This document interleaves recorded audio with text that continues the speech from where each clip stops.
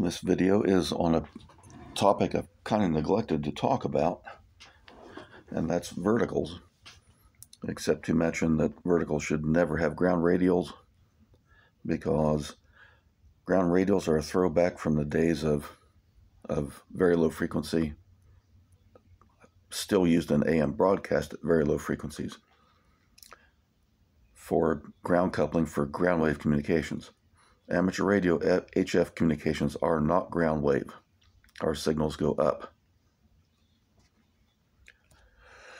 The purpose of the radials, at least at the feed point, is obvious. Without something, there's nothing to connect the second conductor of the transmission line to. Radials are expensive, especially now that if they're copper wire, copper's expensive. A lot of work to install. If they're on the ground, they might get wrapped up in a lawnmower. A lot of work to trench and severe RF losses. The earth, says one of the old books, is a very lossy dielectric at HF. It's a resistive lossy at low frequencies.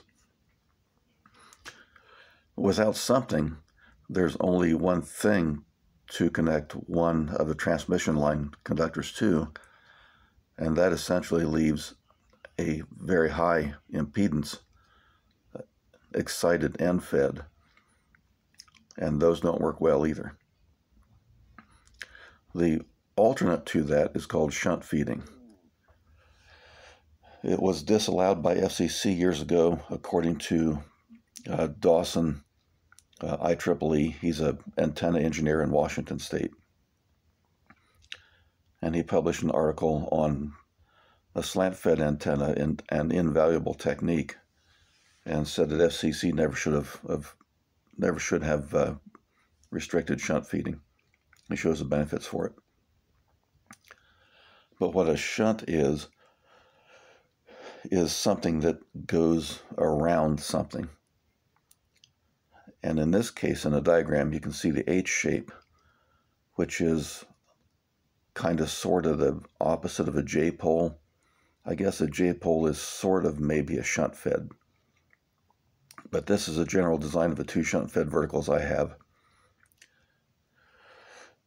The shunt is the short tube going vertically on the right from the shield in a diagram, and they're connected together at the top of the shunt by some more of whatever the tubing or the wire is. I found that tubing works better.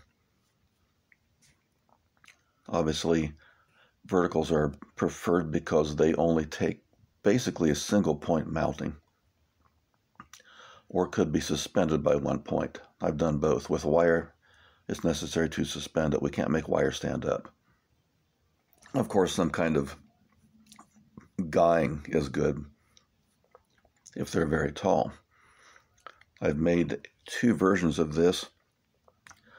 One intended for 20 meters, which is about a half wave overall height, about 20 feet, and one that's a full wave on 2 meters.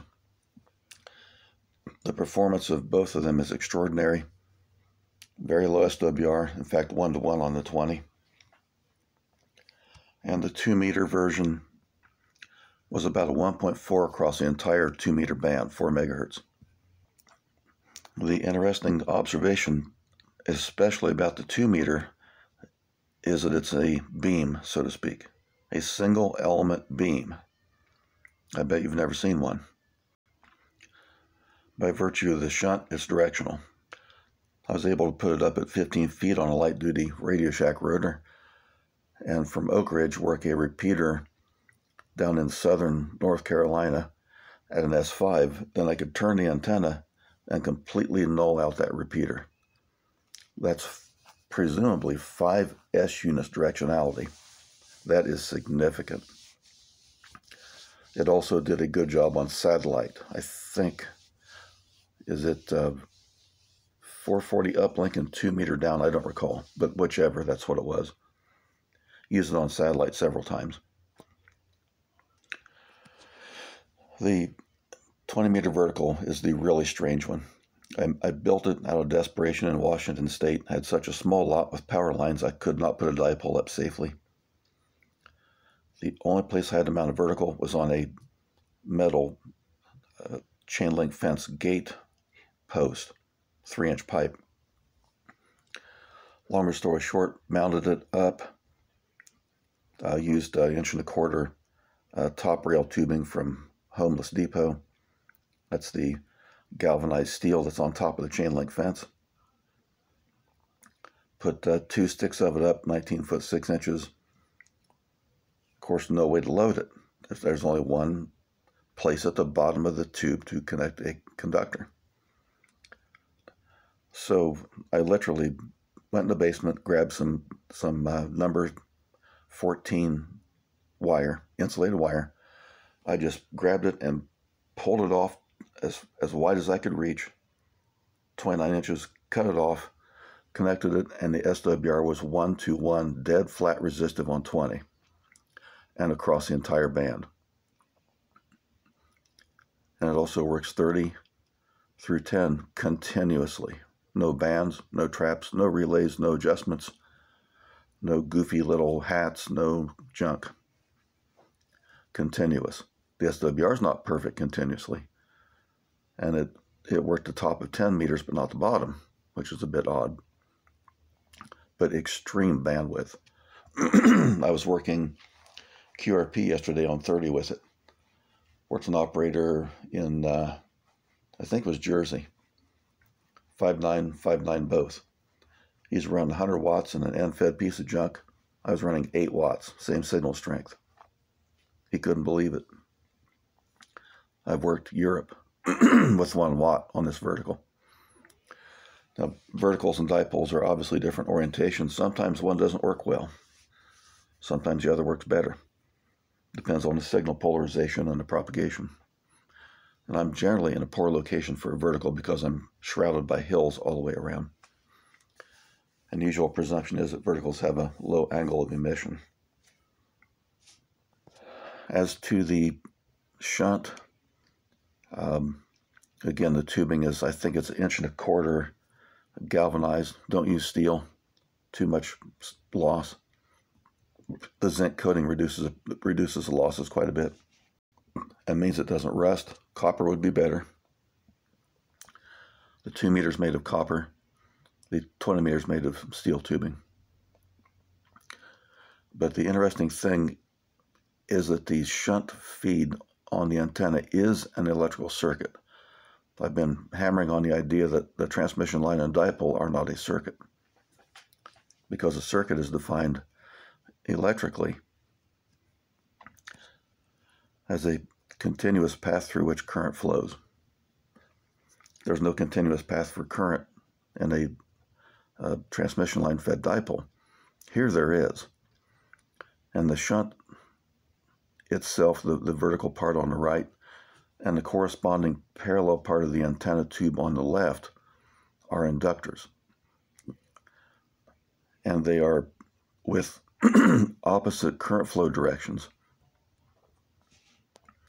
Assume the current's going up the antenna tube to the right and down the shunt tube. Those are opposite directions. They have opposite fields. So that means there are no fields, in theory, between the two. That suggests directionality. I've seen some evidence that this 20-meter vertical is directional, although it's a bit big for rotating. That's kind of a similar problem as making a rotatable dipole.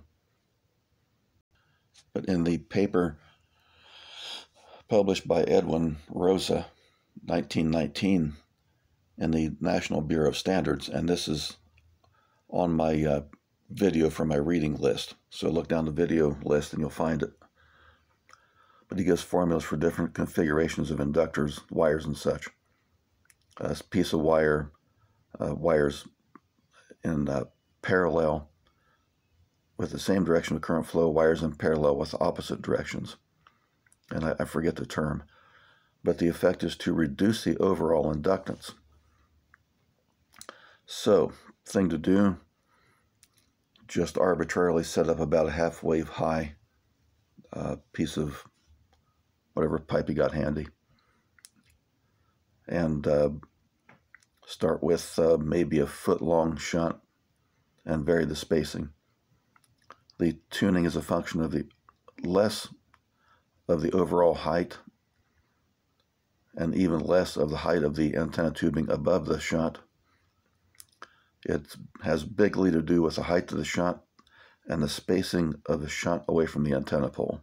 Those are basically what governs it. I was able to work 40 meters DX on my 2-meter vertical. Didn't work well, but I could do it. It wasn't a good match. The 20-meter vertical that's 1-to-1 on 20 is 1.3 to 1 last time I checked it, with the antenna removed, just the shunt. And that, of course, that starts making us think of the idea of a loop. It doesn't receive or get out worth a crap, and that's thinking back to my video about why loops are not antennas. It only works with the remaining 19'6" minus, I think the shunt is 16 inches high. So about 18 foot of that antenna pole has to be above the shunt for the antenna to work. Where the power goes, who knows? In the ground, frittered off in some strange direction, I don't know. But it clearly does not work as an antenna. This can be done with wire. I've experimented with wire verticals. They have to be very tall. Didn't seem to be good correlation between the height as compared to wavelength and the actual frequency. The frequency seemed to be higher. That would be obviously because of the wire diameter. But they were looking to be so incredibly high for the band that I didn't pursue it much further because this works so well. As to the myths about verticals being noisy antennas, much of the noise on HF is lightning. In theory, lightning strikes are vertical. The vertical might be assumed to pick them up better. The vertical is perpendicular to almost all the utility wiring, so there should be no pickup there. Verticals are no different than dipoles. They're noisy because the system is out of match. My vertical here in Tennessee was noisy when I first put it up. It wasn't matched. Now it isn't. No noise. So, again, it's got to be properly matched. One benefit of the vertical is that if it's off, if you really want to try to get some kind of multi-band performance, you can go out to the ground-mounted vertical and put a matching network at the feed point, and that's how they do it in AM broadcast. It's not right. That doesn't change the antenna. It may couple more energy in. There'll be more losses. Might work a little better, but it's not as grossly wrong as trying to put this fake tuner at the transmitter, which is, there's nothing right about that. So there's something to tinker with. Have fun, KBYP.